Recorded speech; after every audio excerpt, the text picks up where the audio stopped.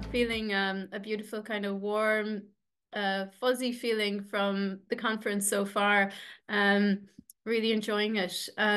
So my name's Sinead Sheehan. I'm a lecturer in psychology at the University of Galway, but I don't know, I'm many other things as well. I'm sure as many of you have many roles as well. So I'm one of the coordinators with the what we've called the Climate Justice Universities Union, and we started this union also for very many reasons. But one of the things we're doing is we're going around Ireland to try to find out how to leverage the university's transformative potential in a way that is going to be, I suppose, for the greater good. Is that the best way to put it? Maybe I'll let the other people in the panel introduce themselves as well. Do you want to go ahead? John, do you want to go? Yeah, I'll jump in. Um, Thanks everyone for coming along. Great to see you here again, wherever you're joining from. Please do. We only have an hour together. Ordinarily, I think we'd like to use time to get to know a bit about each other, and actually make connections. This is a lot of what we want to do with this session and the work that we are engaged with generally. But because time is short, please do just introduce yourself in the chat, maybe your name and where you are joining from. It would be great to know that much at least. So my name is Calum McGeown, also based in Ireland, currently as a researcher at Maynooth University, um, focusing on climate justice generally, but also a member of the coordinating team of the Climate Justice Universities Union, which Sinead just mentioned. I have also dropped the web address for the Climate Justice Universities Union into the chat, so do go and have a look at that at some point, and join if you wish, and follow and continue to engage and connect, and do all those lovely things. Um, yeah, really looking forward to engaging more with you throughout this session. But before we get started, I'll pass on to either, well, John. Do you want to go to introduce yourself? Yes, Ihe, White Galair, Accordia. Good evening, everybody, and lovely to be here. So I won't say too much more. It's wonderful to connect with you all. So essentially, our union is the people who give a shit. You know, many of us in the academy have access to resources, power, status, and knowledge, and we simply cannot continue, colleagues, in a business as usual manner while the world is on fire. So that's partly what our motivation is in Ireland, and we can talk about our story and how we've connected decarbonisation to decolonization, our rather strange experience in Ireland as a European country that was also colonized, and the long legacy of that, and we can't not recognize it. Particularly, I'll just mention one thing and then I'll shut up, is that what's going on in the genocide in Palestine is connected to the ecocide that we see happening around the world. So that ecocide genocide nexus is very much, part of what we're also thinking about. But we are interested in seeing how can we connect together across, the globe, because the reality is the people who are wrecking the planet are very well organized. Many of you may be familiar with that wonderful phrase from Malcolm X, where he said, "We're not outnumbered, we're out organized." So part of what we need to do is how can we, in the academy, outside it, interested in, moving the necessary shift that we need of justice and sustainability coming together.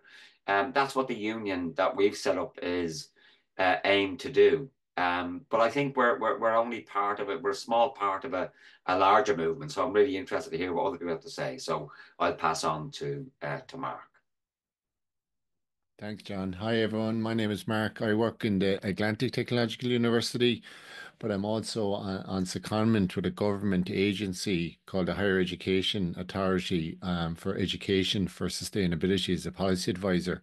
And I suppose to follow on from all what has been said already, what this sort of demonstrates is that, we don't view sustainability as a competitive advantage where some universities might see it that way. We think we have to rise above that and collaborate. So the fact that we have four different universities and other colleagues who we could nearly have every university in Ireland represented here in this group, that's really given me a lot of hope that, as John said, people actually do care. And you don't necessarily need everybody at the start, but you do need a representation across. So I suppose that's what it illustrates from an Irish perspective.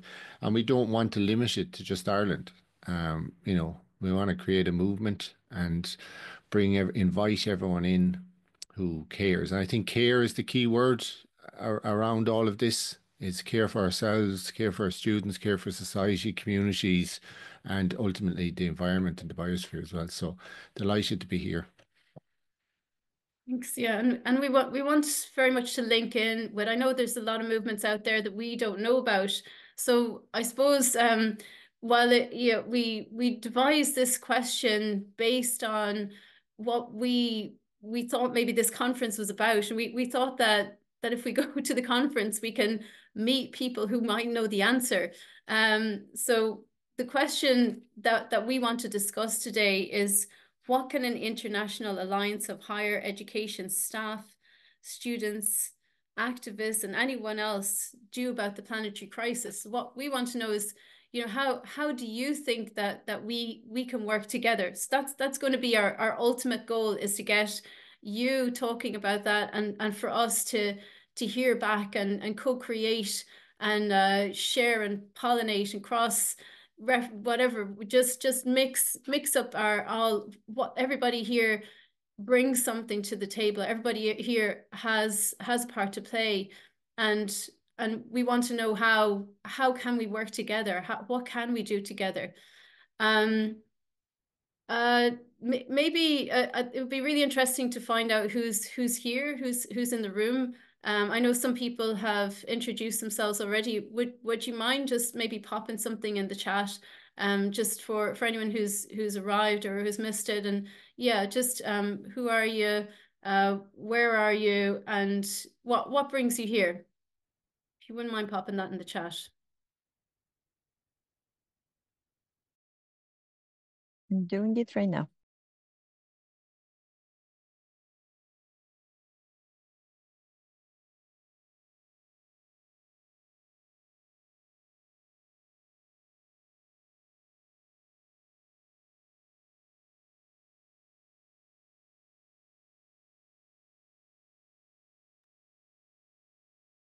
Great. So we have Stephanie, resident faculty at the University for Peace in Costa Rica. Welcome, Stephanie. Kat also joined, said she's already joined the Climate Justice Universities Union before the session. It's good to see.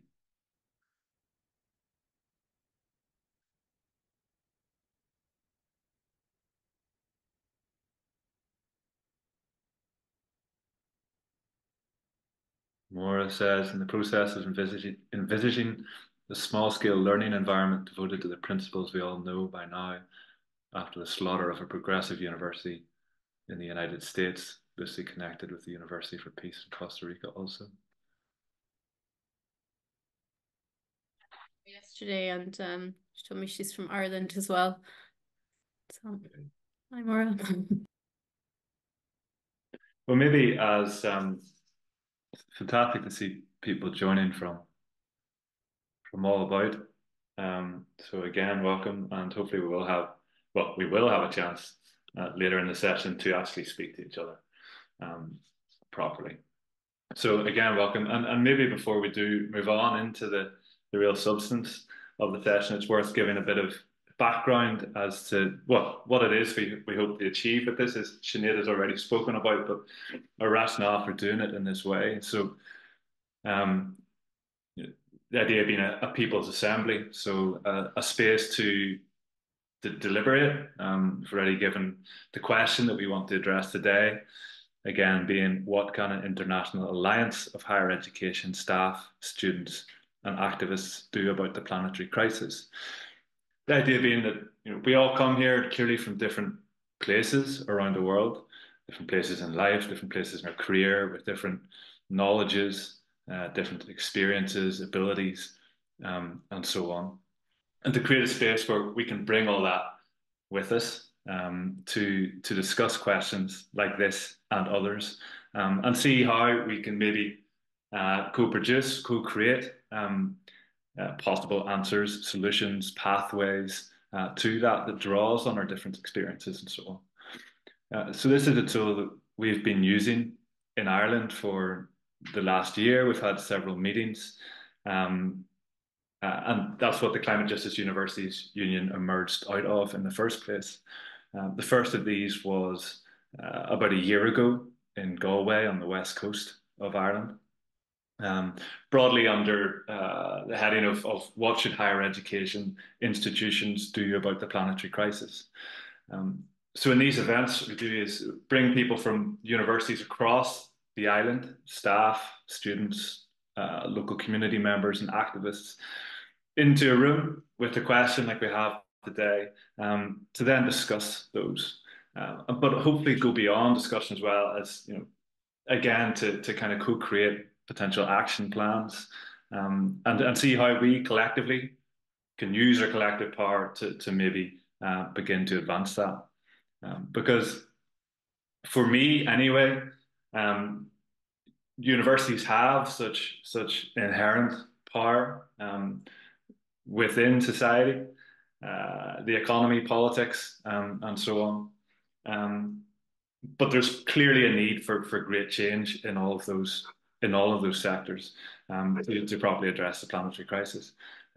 So hopefully we, as people who are stakeholders in, be it staff, students, whatever, in our universities, can begin the work of maybe leveraging or regaining part of that power within those institutions to serve a better purpose for a more just and sustainable world.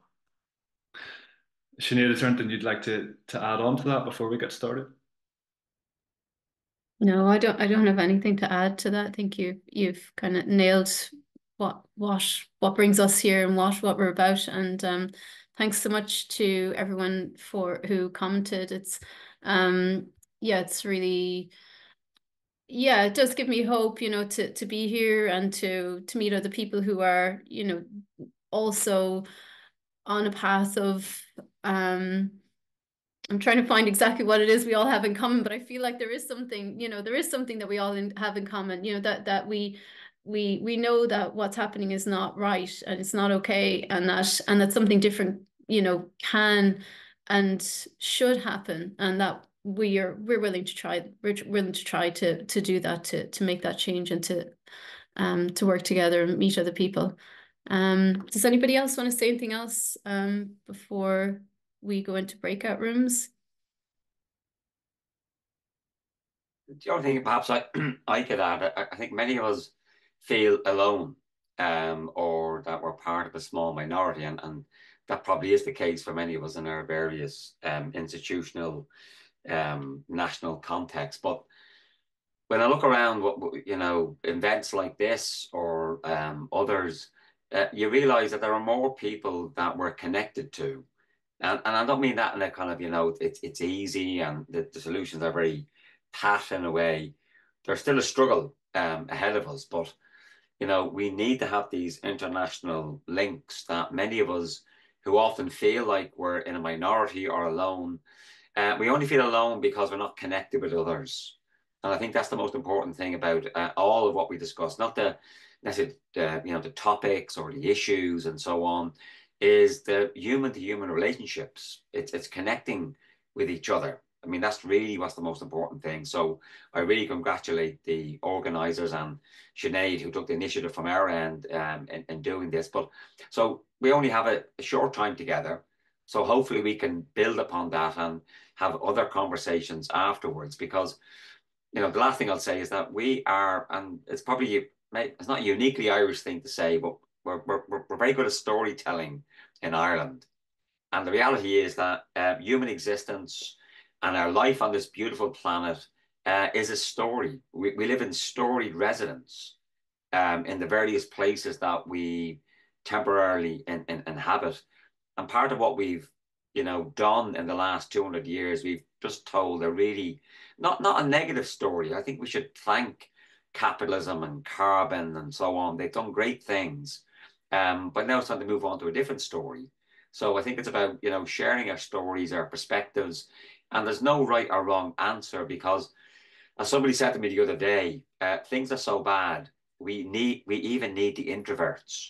The extent of what we need to attend to is unprecedented. There is no right or wrong answer, but it is about us at least being emotionally and to the extent that we can, being psychologically and otherwise honest with each other. I'm a professor, male, white guy from Europe, and I cry a lot about the work that I'm doing because I got two children and I'm really worried about their futures.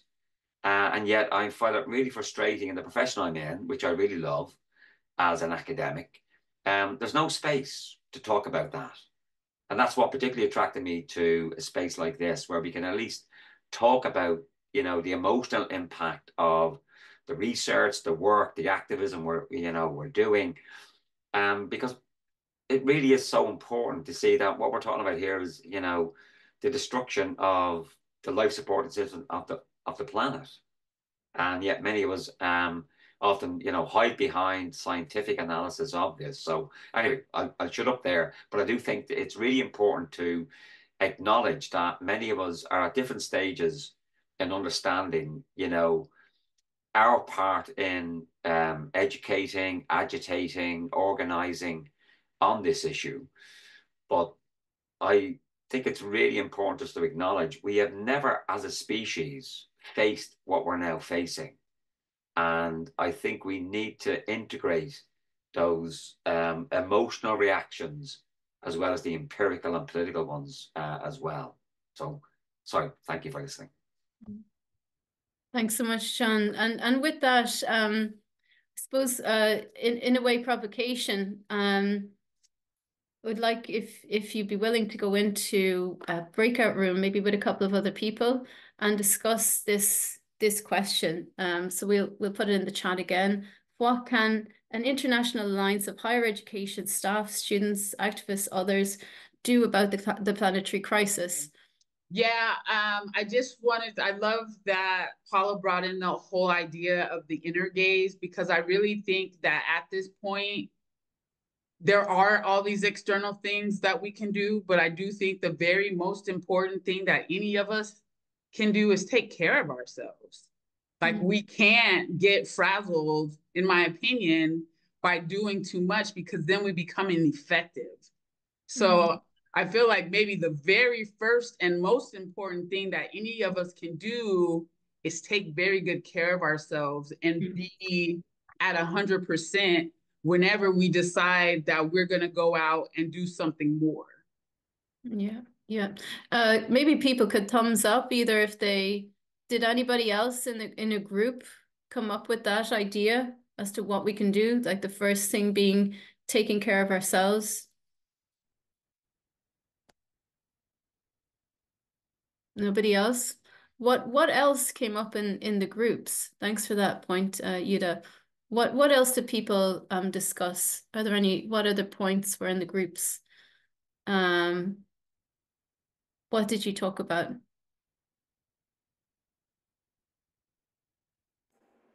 We talked about the importance of, I'm sorry, did someone else? Yeah, go ahead, Maura. Yeah.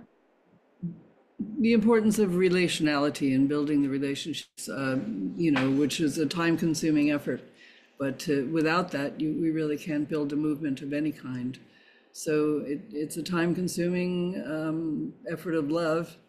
But I think it goes along with the self-care, because building those loving relationships is a way of self-care.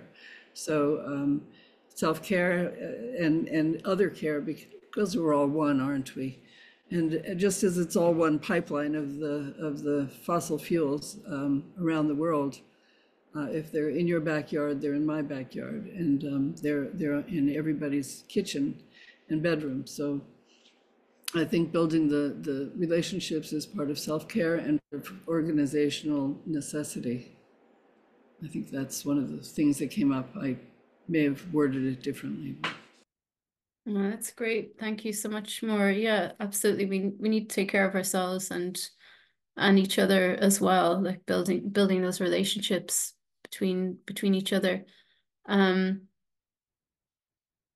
were there any other people who had a similar point to that?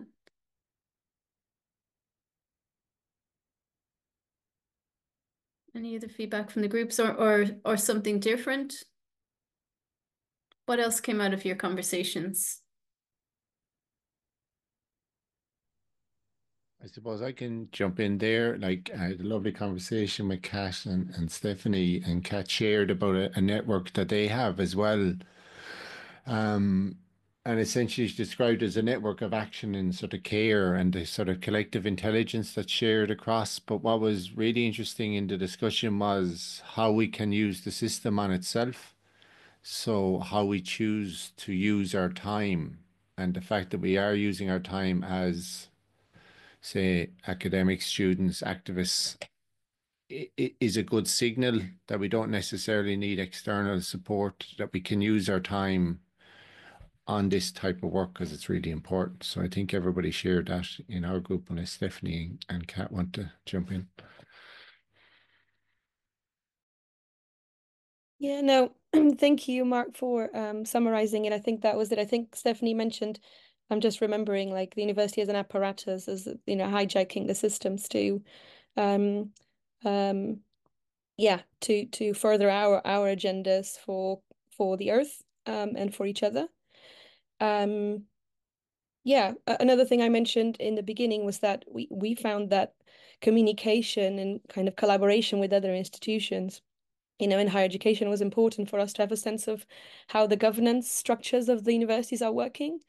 What kind of action are they taking to prevent or to maintain the status quo, so that we can incorporate that into our organizing and into our PAs, into our discussions. That's just an intelligence kind of intelligence gathering. But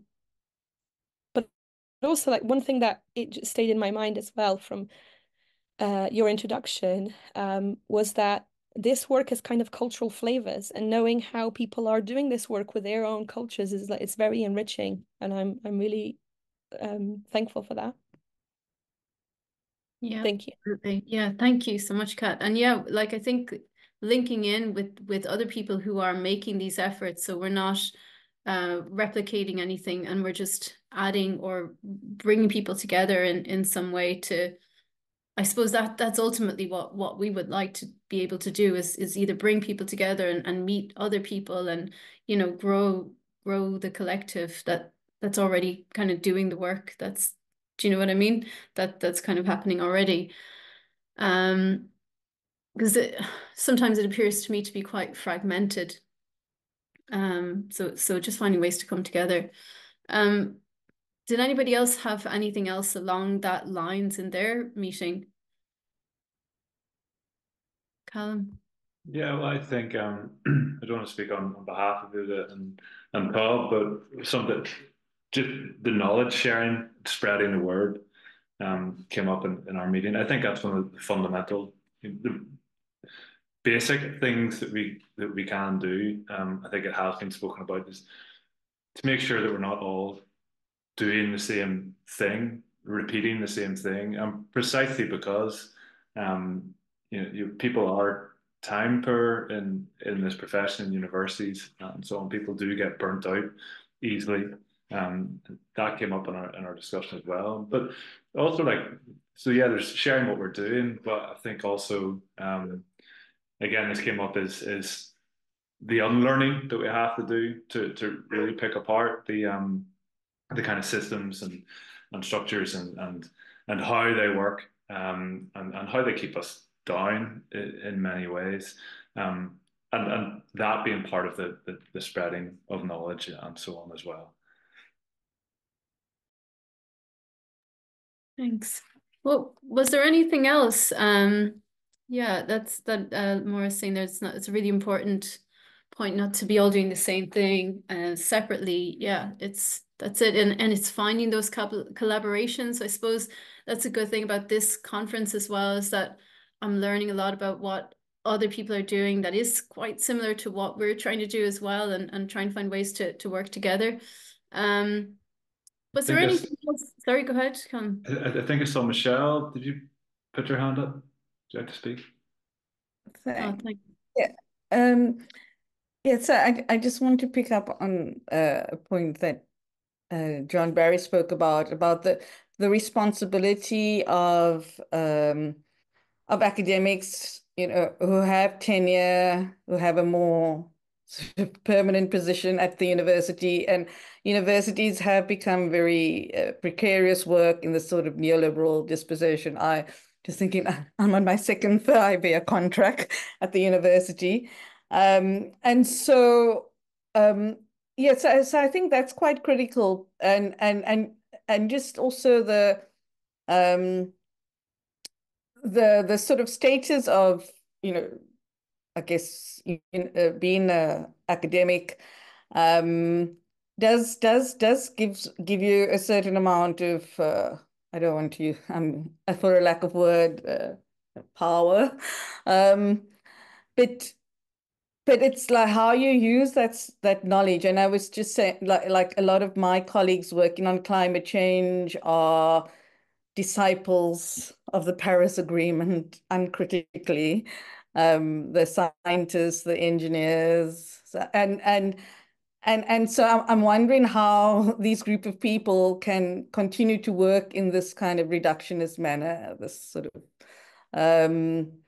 so yeah, so I think so part of the responsibility of those of us who are thinking, differently, relationally, bringing other ideas of, many worlds in one world, different ways of being into this conversation. Yeah, I guess it's important to kind of strengthen, our voices, and also the importance of building, collaboration and alliances, outside of the university, and bringing those spaces in. But just to say the university is precarious. I mean, just to, Moira is also reminding us how, if you're a critical voice, you're likely to, many people are getting fired. People that have strong voices against the struggles in Gaza. And so we need to also build our solidarity, to remind the university that, it is a colonial institution, but it is a space where, we are responsible for, I guess, thinking, doing, and we need to, I guess, strengthen that responsibility, for different ways of thinking. So, yeah, thanks. Thanks, Michelle. Yeah.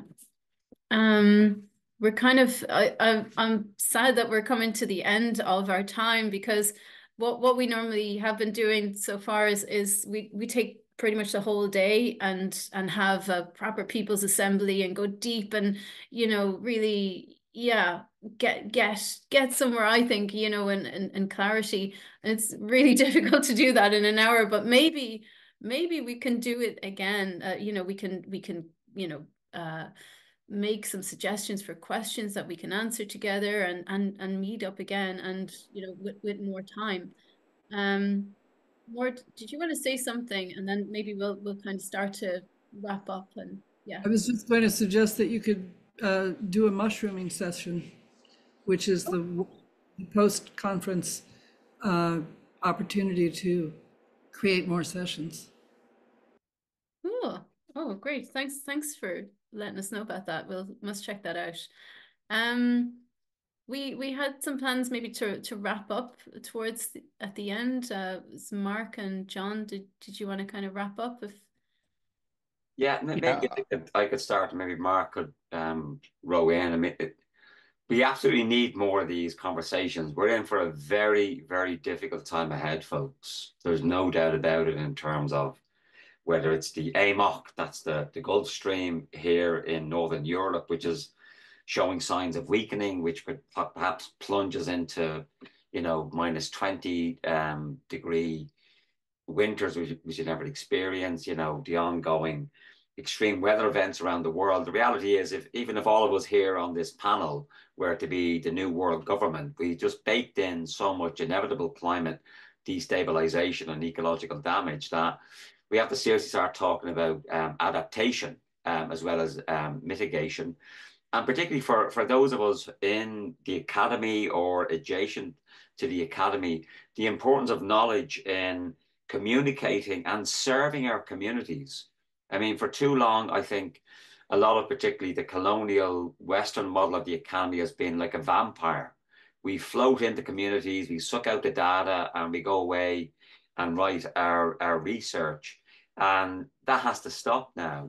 Many of us, again, we're speaking probably from a very Irish context. We're in publicly funded, state-funded institutions.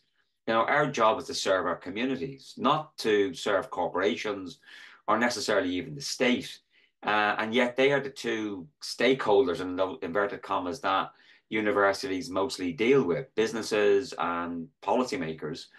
We have to really start moving beyond that. And that is going to take some courage. It's going to take some collaboration. And for those of us with some influence to try and push that dial. But I do welcome groups like, Scientist Rebellion, who are an offshoot of Extinction Rebellion, of trying to bring into the academy that sense of giving us a sense of collective obligation and indeed courage of the convictions. I mean, if you're reading the science and the social science about, the injustices that are already happening, the reparations that are absolutely needed, not just the slavery reparations, which sadly Sir Keir Starmer, the UK Prime Minister, has now rejected. The reality is Britain built its wealth on the back of slavery and exploitation.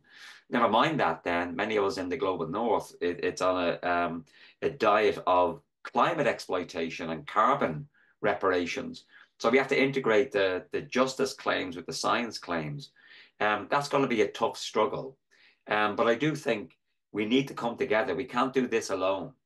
And that's the most important thing that we can do, as well as self-care. Collective organizing is a form of caring for each other, because the reality is, what if we're the people we've been waiting for?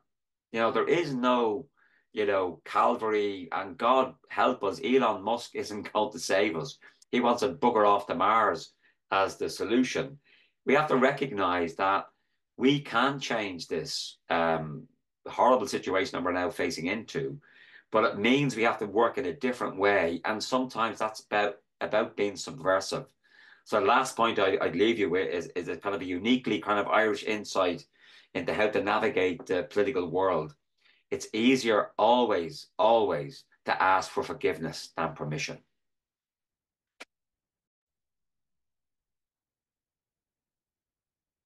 Thanks, John. And I suppose just a couple of actions maybe to bring to the next step for people. I think the mushrooming session is definitely something that we should coordinate and organize to build on this. And I see that Sinead and Calum are putting in the links. The Climate Justice Universities Union also have drop-in sessions and would welcome, people to drop in. So Sinead might talk a little bit more about this. And to follow on from John, like what's interesting is a phrase I sort of came across recently and I like is like we have to rebuild the ship while we're still sailing. We can't stop everything. We just can't stop, but we have to be subversive and think radically. It's radical interventions at this stage. So look, it's been a pleasure and a joy to be here. I'm going to hand back to Sinead maybe to conclude. Thanks so much, everyone. I don't know how to put a finish on it, but the word that's coming into my head is an Irish word, and the Irish there's a lot of meaning in our Indigenous language, and it's something that's come up in our kind of assemblies that we've held around the countries. Is how important it's a very nature-based language, and it's a very it was colonized, the colonization, we lost it. People were, killed really for speaking Irish, that's how they really got rid of our language, there's little pockets of it, and we try to revive it, but anyway, the word is slán, and slán is how we say goodbye, but it also means health. So when we say goodbye, we don't just say, whatever, but we wish people health. So that's what I'll say. Slán live means health to you all.